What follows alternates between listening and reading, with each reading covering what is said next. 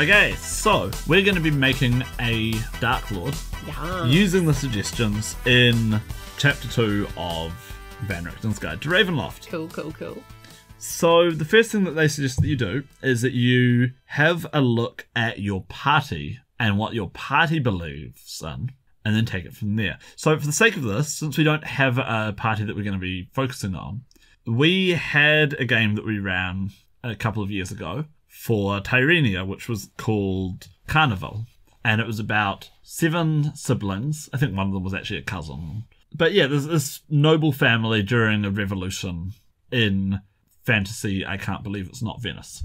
And at the end of the game, Claire, your character went off with one of the NPCs in a really there's totally going to be a sequel hook here down the lines sort of a way.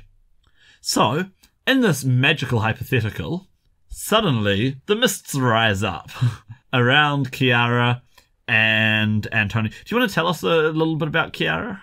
So Kiara was trained from fairly early on in her life to be the head of the family. Even though she was the third eldest, it was pretty clear that the eldest son wanted to go into definitely some sort of martial trade. Yeah. And it was pretty clear that the next eldest child, she had wizard talents. Yeah, she went and studied at universities. Yeah. Whereas Kiara, the third eldest child, showed a more social and political skills. Yeah, you were always the dutiful one. Yeah, dutiful, but also, at least at the time, she thought herself not easily manipulated. Ha ha ha ha ha. Because then over the course of the adventure, Carnival, she found out just how easily she could be manipulated in politics. To be fair, all of you got manipulated. We did all get manipulated. Hard. Yeah. During the course of that adventure, without explaining everything that happened, but basically she started to sort of awaken to more of a religious way of life. And the villain presented themselves as being a saintly figure capable of doing miracles, and the revolution in the city focused around them. Yeah. With no one realizing that the whole thing was just a giant con by the true villains. Yeah. But as part of that, Kiara latched on to this old guy who was the first miracle of the false saint was that she brought him back from the dead. And this was also sort of the player was fixated on Antonio, because I was like, yeah, Antonio's going to be the guy who saves everyone. So the story for Antonio was just meant to be an NPC who had some information that the party wanted. And so he was a dock worker, he had some gambling debts that he was struggling to pay off because he was out of work. Oh no, I've just remembered how our first meeting with him was. And all the party had to do was find out where the secret prayer session with the saint was taking place. But instead of letting me, the charisma build, take the lead, everyone else decided, hey, let's go up to this guy and act really, really suspicious and put him really ill at ease and make him not want to talk to us. Yeah, it was not well handled. So as a result, you completely fumbled it, as I believe. Yeah, we did. And I don't think he told you anything. No. You just ran off screaming. Pretty much. The crazy people who were... Because my family started punching him, and then I had to be psychically sending messages to everyone stop, I'm really sorry about my socially inept family, but we're just trying to talk to you. Yeah. Oh wait, why are you running away? Oh god, we've messed up. Yeah, see, the idea was just meant to be that you could just do a roll to deal with him, talk to him, or you could figure out their gambling problems and cover his debts. Yeah. And that would be it, and he never would have shown up again. But instead, you completely ballsed up talking to him. Yeah. And so when he returned, I decided, you know what? Since his plot didn't get resolved at all, he gets murdered by the criminals who he owed money to. And so they found his body floating in the canal. And the party took the body and took it with them to go see the saint. And just showed up to this child who could do miracles and went, hey, we just found this dead guy in the canal. We met him at a bar that one time. And what can you do about this, saint? and she brought him back to life. Yeah. And throughout the rest of the campaign, there was a wide cast of NPCs, and the players could choose who they wanted to have join them on a mission, who they wanted to go and do something important off screen. And I always chose him. I just kept mashing the Antonio button. Yeah. And the idea was that whichever characters that they chose would develop their side plots. And Antonio became the sort of self-professed bodyguard of the saint. He became a true believer. He reformed his life. And then he kept on getting chosen systematically for mission after mission. And the dice for rolls level up went after real well. level up. He, I remember the next time he showed up was a big battle where he had the special ability of dying to save someone. And you all just decided he's going to survive. Yeah, yeah. And I think he wound up killing one of the major bosses of that fight. Yeah, yeah. So in the end, the final twist was Santa Maria was actually not what everyone thought. She was actually a devil worshipper. But Antonio believed so hard by this point and had gone through so much that he wound up becoming the saint that he was looking for in this world. Briefly. He was briefly able to perform miracles and help defeat the Red Dragon Overlord.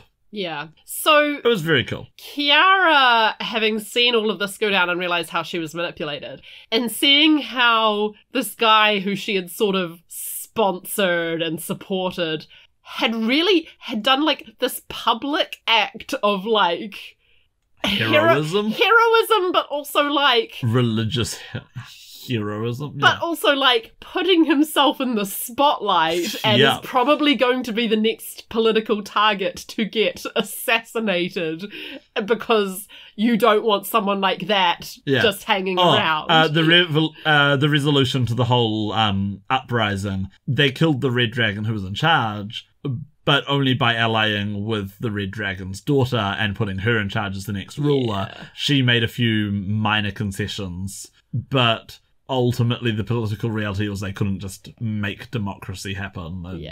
They just had to change one evil for a new, less bad evil. So with all of that happening, Kiara and Antonio flee the city to go on a pilgrimage. And we left it a bit vague. Yeah. Because it was always our intention that we could pick this up with more plot hooks down the line. So yeah, in this hypothetical, we are now saying Kiara and Antonio wander into a bank of mist, and when they open their eyes, when the mist fades, they're now in Ravenloft. Yeah. So this is what we do. Step 1, we ask our players which their favourites are of their personality traits, ideals, bonds, and flaws. Okay, let me have a look at Kiara. You have a look at Kiara, and meanwhile, I'll think about Antonio. Okay, Kiara. Speaks little unless necessary, pensive, no nonsense. Her ideal is temperance. Her bond is her mother's legacy of kindness and charity to the poor, and her flaw is pride. Why can't everyone just see it my way? The right way. You know it's pride. You know it's pride. It was always pride. Are all of those how you'd keep them, or is there anything you'd change? She's definitely developed since then. Yeah. Those are the traits and the ideals and the bonds of an untested girl. The flaw is still pride, it's just different. It's a different flavour. Yeah. Because that's a very self-assured pride. Yeah. This time it's more like, I'll never allow myself to be fooled again sort of thing. I think she thinks she can't be fooled again, maybe? Yeah. Yeah. Is her new ideal cynicism? I feel like Antonio, his flaw would actually be sloth. Oh, yeah. Not sloth in laziness, but sloth in despair. Yeah, absolutely, I guess. He had this amazing transcendent experience. Yeah, totally. He was the Dragoon, man. He was actually the Dragoon, killing dragons. And he'll never do that again. Yeah. You know, he'll never recapture that. No, he won't. And also, he killed the biggest, baddest dragon. He was literally like a biblical figure. Yeah. He killed the biggest, baddest dragon in the world, who then immediately got replaced by his daughter. Yeah. So even with that sort of transcendental power and experience, it was meaningless. It was still kind of meaningless. Yeah. Fully. So, yeah, I think there's a despair. Oh, I think he'd probably honestly be dead if Kiara hadn't suddenly turned up and be like, right, you're coming with me. I think he totally would have been assassinated. Either assassinated or just like drunk himself back into an early grave sort of thing. I don't feel like he'd be able to do that, but True. there'd always be that sort of sense of, now that's it. Yeah, I've done my thing. Yeah. Oh, Kiara's totally playing on his sense of like, I need to look after someone, isn't she? Yeah, I think so. Yeah. It's not like you have to come with me because you're going to get killed. It's you have to come with me or I'll be killed. Or I'll be killed. Yeah. Okay, so we've got your flaw, I can never be fooled again, and his flaw of I can never be great again, and was I even great in the first place? Fool me once, shame on me. Yeah. And what would you say is your other most important thing? And this could be one that you're going to change around rather than one of the ones that you've got there. Okay. Oh, Bond. Yeah. 2 of my siblings are dead, and it's my fault. Oh, see, that's interesting, because I just thought about what Antonio's Bond is, and it's very similar. Oh, okay. Yeah, like, if I hadn't kept everyone pressing in that jailbreak scene, Matilda would still be alive. I mean, the evil spellcasting succubus might have had some contribution. Sure, but this is Kiara here. She definitely blames herself. And I acted like we were all invincible, and we weren't. And my other sister is literally, like, gone forever. Her soul has been incinerated by dragonfire. Yeah. Yeah. In the end, I couldn't make the sacrifice play. My little sister did instead. Yeah. And I think Antonio's Bond would be, I followed a saint who turned out to be a monster. Yeah. He believed so hard in her, and I think that still stings him a bit. Yeah. Wow, so we've got... Oh, actually, yeah. 2 of my siblings... No, not 2 of my siblings are dead. 3 of my siblings are dead. Oh, the other is dead to you. Because the other one is married to the dragon now. He's as good as dead. Yeah. Like, I'm never going to be able to speak to him again in any sort of honest way. No. Because anything I say to him will be reported back to the dragon. Yeah. So, yeah. So now what we do is, for each of those, we look at either what happens if you take that to its extreme form, or what if we do the opposite of it. So, you can never be fooled again. What's the extreme version of that? Or what's the opposite of it? The opposite is I'll always be fooled again, which is, I don't think, very interesting. Okay, here's the image that... extreme, yeah. Well, here's the image that this is all evoking in my head, and this is just sort of like thinking about the word fool, thinking about like a place where she's of high status and people are always sucking up to her, but it's like yes-manning to the point of gaslighting. Right. Yeah, see, to me, the opposite of I can never be fooled again would be like... I'm constantly being fooled. And I am the fool. Yeah. The Joker is me. Yeah, I'm constantly being fooled, gaslit / flattered. Or I will be the one doing the fooling from now on. Yeah. That's pretty messed up. I can never be great again. And was I even great in the first place? The opposite to that is like greatness at all costs, at any cost. Oh, jeez. So yeah, it's the opposite of I can never be great again and was I even great in the first place is I will be great. I am great. I will do whatever it takes to be great. I will be the greatest ever. Yeah. Or the sort of extreme version of it is just despair. Pointless, like true pointless despair. Nihilism. Your Bond is my family is dead or dead to me, and it's all my fault. So the opposite of that is family is everything. And the extreme version is it's not just my fault. I'd do it again. I would sacrifice my family. I will sacrifice anyone. And Antonio, I followed a saint who turned out to be a monster. So what would the opposite of that be? Oh, God. It's the codependency thing. Find the saint in the monster. Love the monster into a saint. Oh, I see. It's the, like, I will always be in a bad relationship because I'm trying to find the saint in the monster. Yes, that's the even more extreme version. I will follow a monster in case they're a saint. Yeah. And the opposite of that is kill everyone. Yeah. Everyone is a monster inside. Okay, so now we've got those 8 points. We use these to think about who is, like, what do we got there? What are our... So we've got the gaslit one. I'm constantly being fooled. We've got I am the one who will do the fooling. That feels more powerful. Greatness at any cost.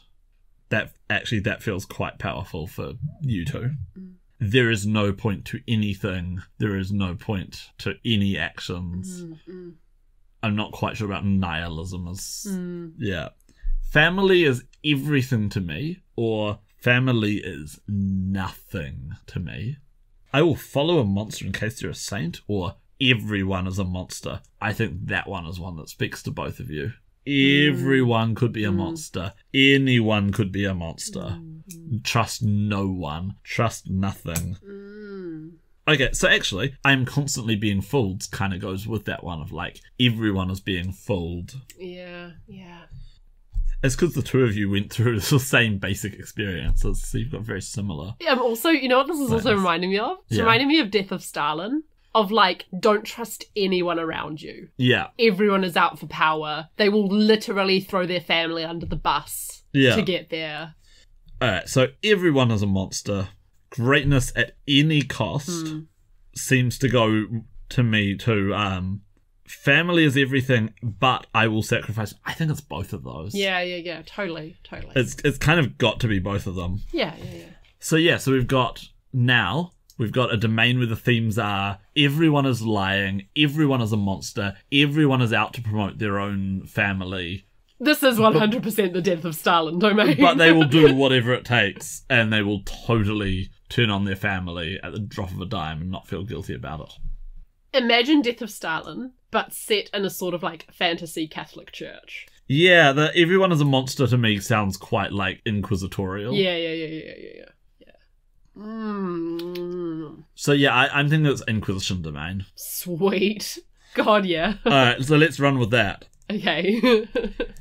And if it's the Inquisition domain, then our villain has to be the Inquisitor, right? Yeah. It's not going to be the monster that the Inquisitor is chasing, it's going to be the Inquisitor themselves. So, the Grand Inquisitor. So this is, the monsters are among us. They look like us. What shape-shifting monsters do we want to use as our thing here? Do we want to go doppelgangers? Yeah, probably doppelgangers is the one. Because also, like, dragons can demon ladies, demon worshipping ladies. Actually, let's go, if we've got inquisitors, let's go demons. Witches. Let's demons. go, yeah. Demons, sure. Actually, witches is a stronger archetype for this sort of thing, isn't it? Yeah. Witches, they're amongst us. They look like us. Yeah. In fact, let's make it the Satanic Panic. Devil cults. Oh, that's perfect because we just came from a city where the final twist was it was a demon all along. Yeah. We went, the city is so sinful, I'm going to basically make it Sodom and Gomorrah itself into oblivion. Yeah. Cool, so we've got the Grand Inquisitor. We've got a land which is overrun by demon cults. This is something that both of you would go, right. And it fits with the whole, I'll never be fooled again. Yeah. Because, we know who the bad guys are now. We will help the Inquisitor wipe out the Satanic Panic cult. No! Because our alignments are lawful good, aren't they? Yeah. Oh, we're so bad. This is going to go terribly. Yeah. And the Grand Inquisitor will give you the tools you need. He will give you the help you need against the devil worshippers. I'm a bard, so I become the propagandist. Yep. Oh no. He's a paladin! Paladins are the worst! Yeah. Oh no! It's brilliant. Yeah. Oh god, we become the monsters. I think the family is everything to me is... tradition. It's the patriarchal, like... anything that deviates from the nuclear family is I think it's also like yeah. the demonic thing is like, oh, this is just our little family thing that we do. Sure. Right? Like you've got, it runs in the family. You know, you've got these little sort of, I'm kind of imagining sort of hillbilly communities with their weird traditions and the devil worship. Oh god, yeah. And the Inquisitors have to go and find who's bad and bring the flame to them. And oh god, who's worse here? And who's really a demon? Like, if people have fairy heritage, are they actually that, or are they demons? And yeah. Cool. Damn. So the next thing here then is let's choose what sort of horror we want to focus on in this domain. Obviously, I think there's a lot of scope in this domain. So I don't think it's a body horror domain, but I think that you could easily have body horror with, third nipples and what have you. I don't think it's a cosmic horror domain. It does sound like dark fantasy. Because we've got big, greebly demons. They're a little bit more overt than they were in Carnival, where they very much stayed in the shadows until right at the end, until it was almost too late.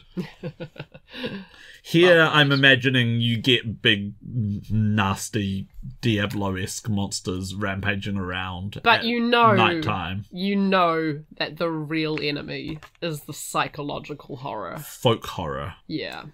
Is a big one. Yeah. But the real, true enemy is the psychological horror of how we become the police state. How we Handmaid's Tale ourselves.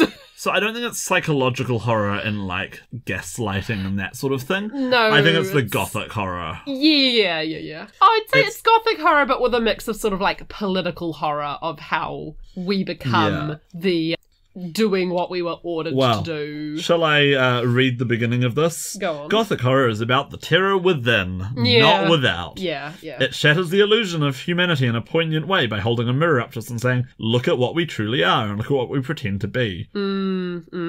Yeah. Under the mask of civility, there is depravity. Under that thin veneer of society, there is wickedness. And so I think what this is it is a dark fantasy world, which is folk horror versus gothic horror. And which side do you ally with? Yeah. Because the answer should be neither of them. They're awful. Oh my god. I love it. Yeah. Cool. I like it. Yeah. I think there's a really strong concept.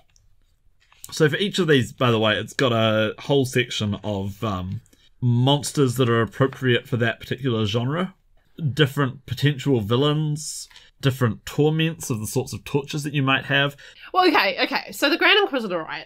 He's got to come from somewhere. Yeah. Like a sort of Javert character, right? Of like, he was the born. sin is inherent in me. I was born with it. Oh, shoot. Is he a tiefling? Yeah, he is. Yeah. He's a tiefling. But he's got like a tail, so he hides it under his He robe. hides it because he knows that...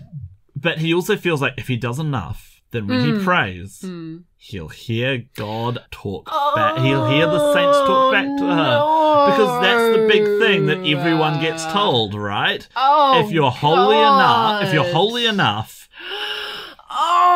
you'll hear the voice of saints telling you what to do. And he's never, ever heard it. Oh, God, you're right. Yeah. And he goes, I'm not hearing it because I'm inherently unclean. Yeah. I'm inherently a bad person because of where I came, because I will sacrifice even my family. That was one of the points we had. Yeah. So the Grand Inquisitor is tortured by the fact that no matter what he does, he always feels like he is inherently filthy. I mean, surely his family's already dead by the time we get there. No? I think they're still out there. Oh, boy. I think he's caught some of them, but I think they're still out there. Right. And so I think he's also cursed by that. That sort of like, family is meant to be everything. Yeah. But... Oh, man, that's dark. Family is meant to be everything, but I betrayed my family, and my family are the worst ones out there, and maybe if I catch them, and I wipe out my family, that will be what I need. Maybe then, God will finally love me. And the most terrible thing about all of this is that you don't even need to put this in Ravenloft. No. This can just go straight into Tyrenia and it's... I know, right? Yeah. Yeah. I think part of his curse would be... Well, he can't hear the voice of God. He can't hear the voice of God, which is just awful. Yeah. I mean, it's pretty bad. The curse is that he took that literally. Yeah. But also, I think he's got his sort of built-in nemesis. I think every time he catches his family, I think they're always going to get away. Oh, okay, sure. I think they're always his... like how Strahd's got Tatiana. I think that his family is... Oh, it's not that they get away. He has to let them go because they will rat him out 100%. Oh, they would too, wouldn't they? Yeah. So, yeah, he has to hide the fact that he's let them escape. Yeah. Every single time because they always go, if I'm getting executed tomorrow... You're going down. You're going down with me. And he doesn't want to be on the stakes. Oh, no. Okay, yeah, I think they're like his Tatiana. Yeah. They're always going to be his adversaries. Yeah. If he can engineer things so that, like, he can have one killed in the course of, like, taking custody of him, that's like, yes, like, you know, one more for me. Yeah. But then, like, yeah, he's basically trying to prevent his secret getting out the whole time. Yeah. And that's that sort of self-serving twist that you need to turn someone into a Dark Lord. Exactly. Yeah. Oh... He's a monster. He's one of the good ones. You know what I mean? Like, we've put racism in for, like, his self-hating... I also get the feeling there's a whole bunch of Inquisitors. He's not the leader of the Inquisition. No. He's just, like, people look at him and they're like, you could be like this. Yeah. This guy is what we all want to be. I think there are other Inquisitors who could stop who would be like, I'm the bad Inquisitor. I pick on... I go whoring every night, like... I'm too fervent and I'll kill innocents. Whereas he's the one who gives people trials. He's the one who is like, I want you to be found innocent. I cry every time I burn someone. Oh, I hate him so much. Yeah. Yeah. This is great. Yeah, I love him. And he fits so well with... He is us. That's the thing. He's the dark reflection of me and Antonio. Yeah, he is the dark reflection of you and of Antonio. Yeah. Your love for your family, your fear that you're being gaslit, your desire to change the world and become heroes. No matter the cost. Yeah. Your religious awakening.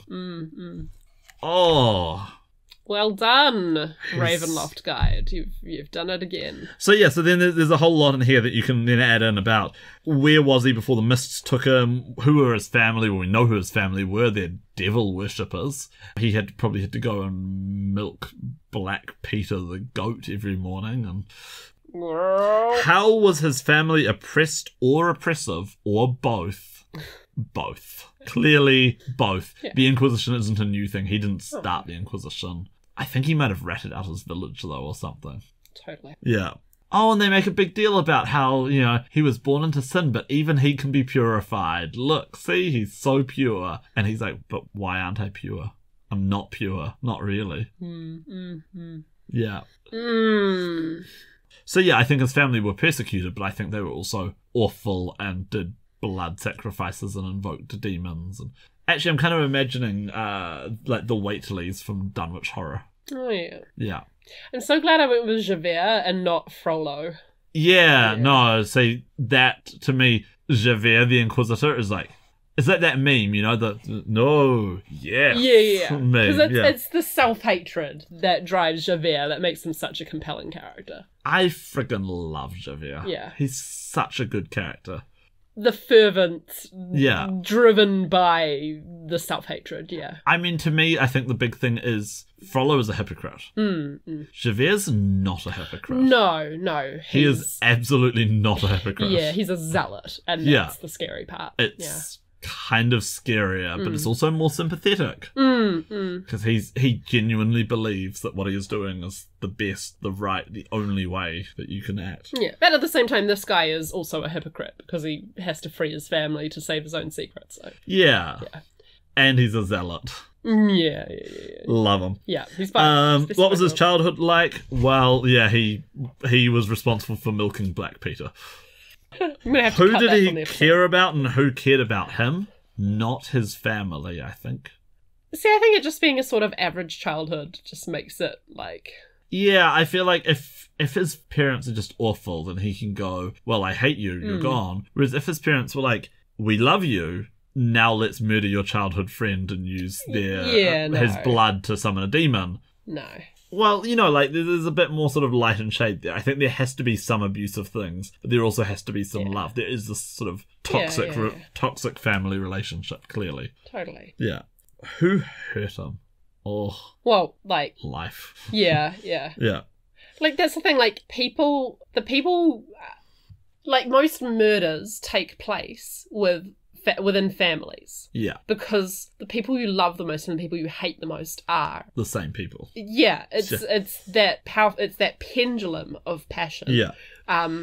Clearly, to me, he has to have been abused by his family. Yeah. And he has to have sincerely loved and been loved by his family. Yeah. Because it just doesn't work otherwise. Exactly. It's got to be both. Whose respect or love did he crave? Well, that's easy. Yeah, exactly. His family. And now he craves the love of his new family. And he's got it, but he's always got that feeling of like, I've joined a new cult, but I can't summon the demons in this one. Yeah. Like, the demons aren't talking to me in this one. Like they used to talk to me in the other one. Oh, God, yeah. I heard the voice of devils, but I never heard the voice of angels. Oh.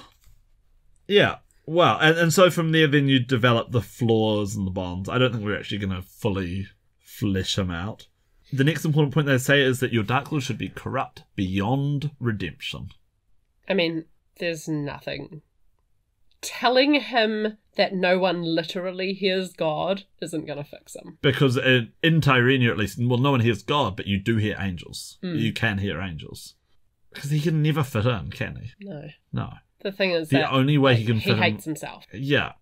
And I don't think anyone in Tyrenia has the class build of psychiatrist to help him. Yeah, like really what he needs is to just leave this entire conflict and go to the beach and just like chill. He needs to go to therapy. He needs therapy. But therapy hasn't been invented. Yeah. Because this is Dungeons and Dragons. But yeah, they want him really, he should have done something, the thing that makes him into a Dark Lord, he should have done something intentional, unnecessary, successful, and harmful. Oh, he's like 100% like burnt down like a village of tieflings. Like he's 100% committed a genocidal act already. Yeah. Ethnic cleansing, religious cleansing. Yeah. Yeah. There is no way that he hasn't. It's actually, you know what? For him to be the Dark Lord, he has to have intentionally hurt innocents. Yeah. Like he knowingly knew that he knows deep down inside that the children are redeemable. Yeah.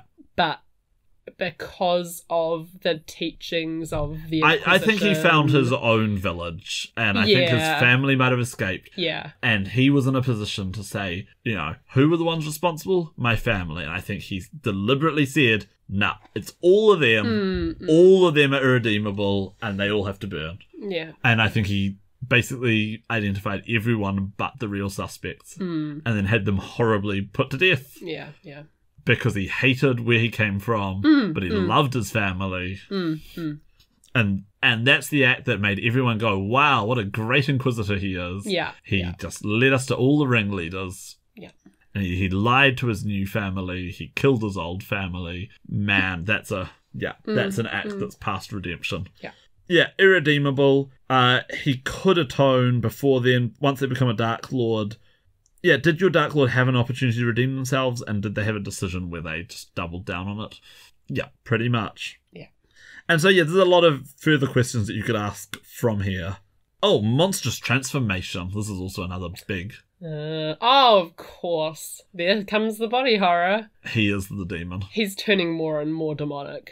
As he, manifests... Yeah, he totally is. He manifests the horror, the psychological horror as... a body horror. So like Stigmata, but like evil Stigmata. Yeah. Yeah, like he's got some sort of horrible rash at 2 points on his forehead. Yeah. And, you're absolutely right. And then it's scabs and like bloody wounds where he like has to saw off the horns that keep trying to grow through. I can even imagine, definitely in earlier Ravenloft, this would have been the case for this guy. There would be nights where he's passes out and he wakes up in the morning. Why do I smell like sulfur and brimstone? And where did that demon come from that just ate all of those people? Jeez, yeah. And so he's constantly going, no, it's not me, it's them. Yeah, he Jekylls and hides. Yeah. He totally Jekylls and hides. Yeah, man. Yeah. Ugh. Yeah. Ugh. He's awful. He is the monster he's hunting. Yeah, which is kind of like making the metaphor literal.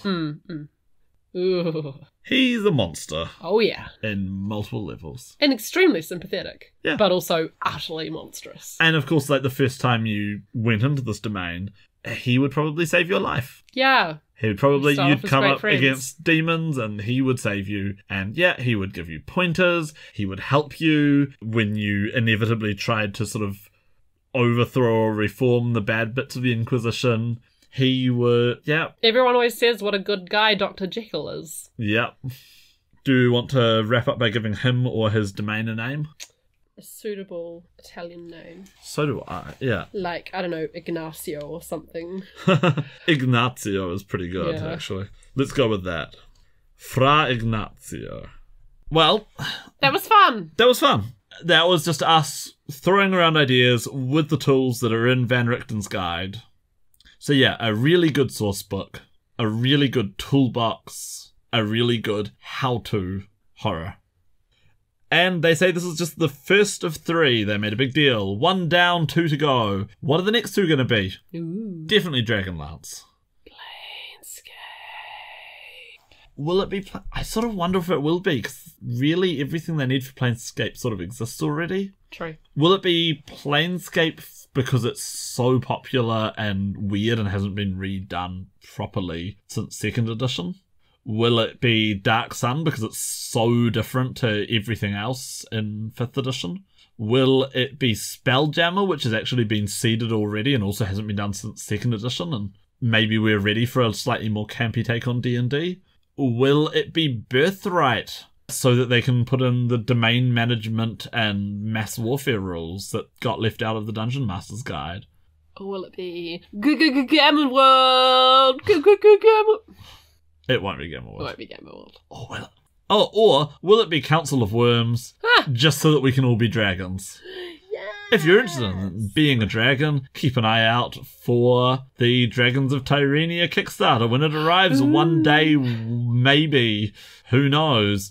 I keep on working on it, but I feel like all I'm doing is just adding new material to the first draft rather than really starting the second one. In any case, that was Ravenloft. That was us. Thank you for listening. Thanks for listening. And thanks for liking, sharing, subscribing. All those things. You did the plugs. You've been watching a lot of YouTube, haven't you? I have been watching a lot of YouTube. You can tell, can't you? Yeah. Yeah. Anyway, that's us signing out. Keep gaming.